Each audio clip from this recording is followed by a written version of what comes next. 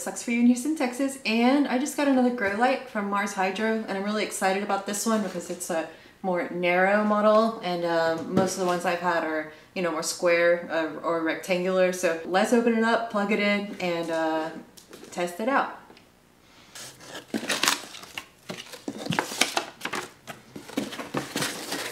A nice foam and a like hard piece of wood to protect. These are the LEDs, and I believe it said there's 322 LEDs, full spectrum, of course. And this is it. Ooh, that's fancy. Look at that. It's what, about 3 inches this way, and then almost 2 feet long. About 23 and a half inches, I believe. So, and then it's got these really cool, it doesn't have a fan, but look at these like ventilation things. I don't even know what they're called. So you know what we're doing next. We're going to plug it in, see how bright it is, and then hang it up. Most grow lights like this don't have like an on-off switch. You do want to be using a timer anyways, because, you know, who's got time to keep up with remembering when to turn on your lights every day and then turn them off again. So I use an analog timer. Right now I'm just going to plug this into a power strip. Hi, Digis. Woo! That is nice. That just lit up the whole room. Check that out. I'm going to try and look at it for a second. Yeah, super bright.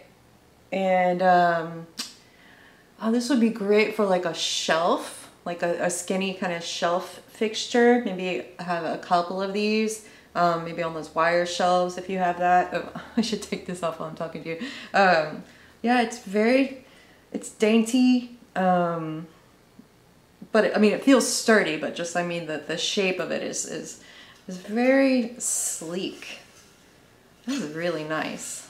And it feels like good quality, really good quality. And most of these usually have like a dimmable option somewhere up under here where you can like pop the little casing off and then adjust it with a screwdriver. But again, we're gonna just leave it bright. And yeah, I really like this. See how skinny it is? And then hook that there and there. Do the same thing down here.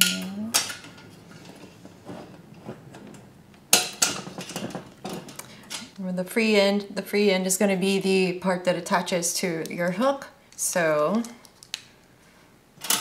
that other one goes right there. And then there's this little switch. These are a little bit different than the other I have, but same idea. Okay, give it some slack. The same thing down here. And there we are, super easy to install those, and now we're gonna go hang it up. So I've taken over this little breakfast area and decided to set up my seedling tray. I have the other Mars Hydro TS1000, I believe, and they're really happy in here. They didn't have to deal with the stress of the heat outdoors. We got some AC, no worry about the rain or the humidity really in here. And I have to show you guys a couple of things because they've been doing really well. This is an epiphyllum seedling that I started July 1st. And this is another one that's not even, what, a quarter the size of this one. It's crazy. It is crazy. It's crazy watching this grow and how fast it grew once it started going. And I'm probably going to need to repot it pretty soon. And I'll have a bunch of other little cactus seedlings, of course. And then I have some Ficarias. See how big they are? Move this light out of the way. And it's so nice to be able to have a nice natural white grow light. So I'm just not a fan of the purple, blue, red, whatevers. And I always tell people that when they're asking me, like, what kind of grow light should I get? I'm like, go for full spectrum, please. You will thank me later. Here's some lithops. Hey, guys. But I do want to see how these new lights do, how the seedlings react compared to this guy right here. So I'm going to hang this other one up in its place for a couple of weeks. Keep an eye out, see how they respond. Are y'all ready? Ta-da! This is going to be my new favorite room in the house, besides the garage. It doesn't count, right? Because it's not really in the house. Oh, I really like these lights. They're, just want to show you. Look how skinny, how sleek they are. So this would definitely be good for, you might need a different style of hanger for them, but to put them, if you have a shelf and you want to put, hang them up onto the shelf, you could do that. Hang them above the shelf.